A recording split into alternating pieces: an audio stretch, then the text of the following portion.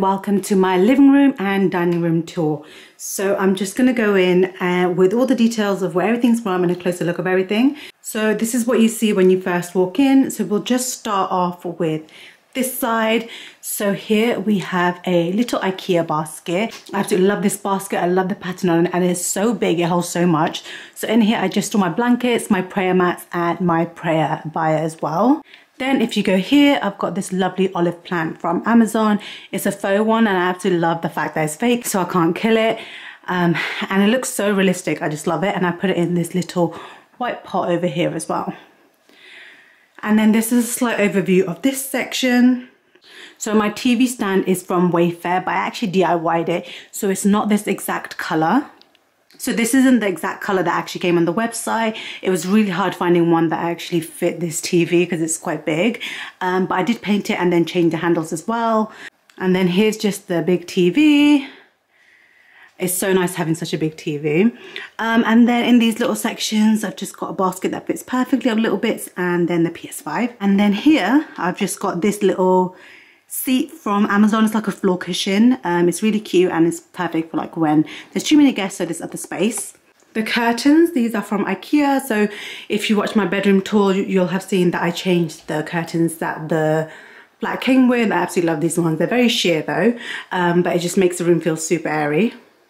This little ladder shelf I got from B&M. I absolutely love it. I love the wood and white tones. It's totally my aesthetic. It's just so nice for a little bit of extra room for decoration, and I do tend to change it depending on the season. So I'll just go through a very quick overview of where things are. So this vase I got from Primark. It was only £6, which was so good. So these dried flowers are by a small business, so I'll tag it in the caption, in the description. This little candle was also by a small business, but I think you can actually get them anywhere. They're very popular. This little, I don't really know what this is. I think it's a candle holder, but I got this from B&M. It was £2. I absolutely love the rattan on it. And then if you go down here, so I got these books from, I think this is not a book, it's like a fake book box thing. I got that from AliExpress. One of these little books from charity store, and I got this little pot from H&M and that holds my wax melts. This little holder is from Flying Tiger. I got years ago, I think for like 50p. Then I have this little ornament from H&M Home. This was a piece from Flying Tiger. I think I got it for like £1 and then I just painted it or spray painted it. And then just some other decor here, some books and vases and that kind of stuff. But yeah, I really like it and I love being able to change it out for the season. The lamp at the back is from IKEA. I actually had a silver one to start off with, but I didn't like the fact it was silver because obviously my aesthetic is gold. So that's from IKEA. And the lampshade is from Dunelm. This little photo artwork is from Photowall Sweden, I believe. I absolutely love it. It's kind of like, it gives the effect that it's paint, but it's completely like flat, if that makes sense. So it's like a printed on paint, but yeah, I think it's very cool, very abstract, and it really just adds something to this space. Now, this is just a full overview of my living room. I get tons of questions about where so many things are from. So I'll just start off with the main pieces, which is the sofa is from Argos. It's a really great starter sofa. So I did get it when I first moved in. It came in so quickly. It actually pulls out into bed, and this part also has storage. So it's a really great starter sofa. If you're a bit more on a budget, the quality is good. It's not amazing, but I think for your first sofa, it's actually really good. This rug I just changed out quite recently. So this one is from B&Q. My last one was a lot bigger. It's from H&M, but it just got completely destroyed. So I changed it. This table is from Amazon Home. I think it's discontinued though. It's beautiful, however, glass is so hard to maintain. It constantly gets dirty, so honestly, I wouldn't recommend it. Then I've just got this catch-all tray, which is from H&M with just like remotes and candle stuff and all that stuff. It's really nice to have that just for a catch-all. I had so many cushions on this sofa. This is literally what remained from a huge clear out. So there still looks like there's quite a few, but honestly, like compared to what it was before, this is a huge improvement. So I'll go very quickly over where everything is from. So the back cushion is from Next. The front cushion is from Primark. I absolutely love these. They're like linen covers. They were like £2. And compared to H&M, which is usually like £8 a cushion, I thought that was a really good bargain. The back, the more orangey one, is from Morocco. I got it from the Souks. This little stripy one I think was from Primark as well. I love the stripes. This one is a cover. It's from Shein. I think I got it years ago. This one is from H&M. The back one is from H&M, and the same Primark one there again. And then I have a little throw on the side, which is from Dusk. And that is just basically what this little cozy area is. I love the fact that I did split up the room. It makes it so much more cozier. And then I just have a little side table near the sofa with just some random candles, tissues, and all that kind of stuff. The side table is from B&Q. And then this little round jute rug is from Dunelm. The best thing I did was add this humongous mirror. I feel like it's opened up the space so much. It's extremely heavy, but this is from Maison Melody, I think the company is called. It's just so great to have a huge open mirror like this. I can take my outfit pictures. Yeah, it's really, really nice. And I love the fact that the edging is gold. Then if we go this way, we'll see, what's Mika doing? He literally scratches everything, honestly. Like, if you can see, this is what he's done to the sofa.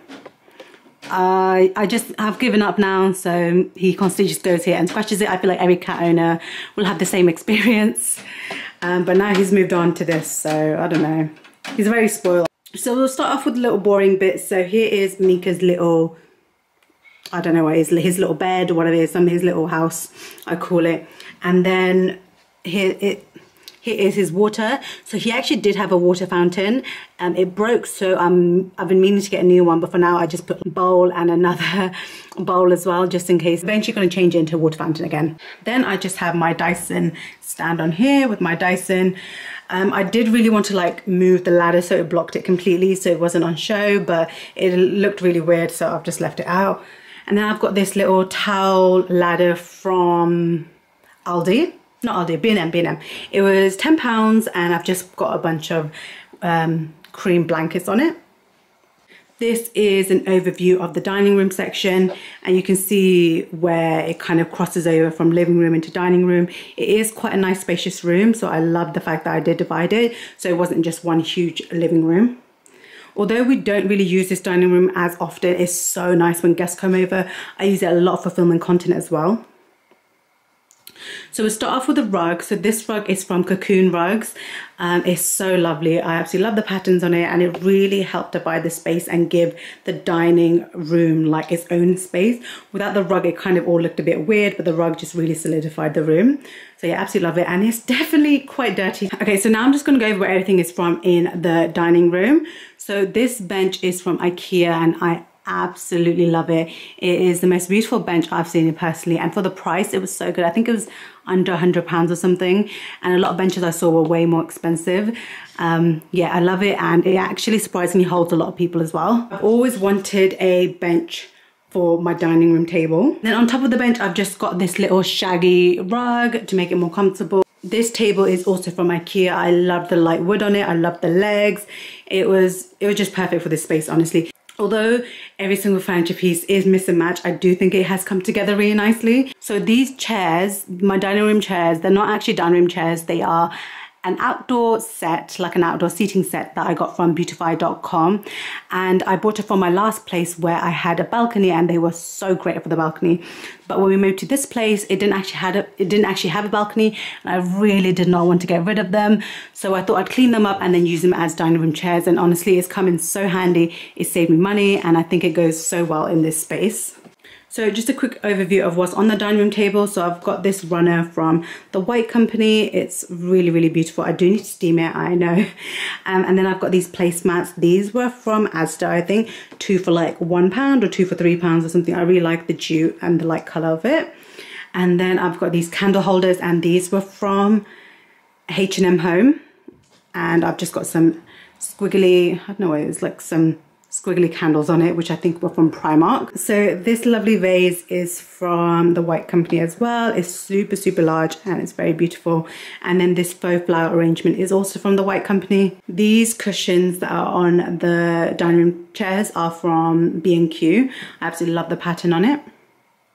I did just recently give this dining room area, a bit of a refresh. I just wanted to feel a lot more airy. Before I had a lot of kind of boho and beiges items, and I just kind of wanted to feel really white and airy, and so a few small changes really did that, and I love it so much more now.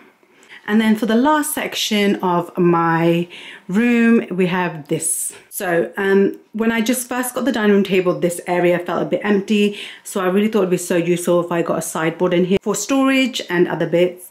So I'll just start off with the top.